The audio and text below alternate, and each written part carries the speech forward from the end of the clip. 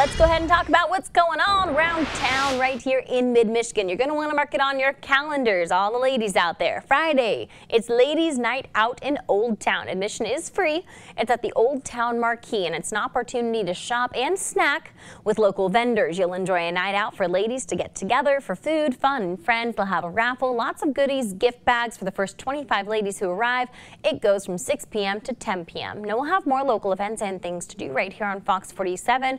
But if you have an event that you want to share, send us an email around town at fox47news.com.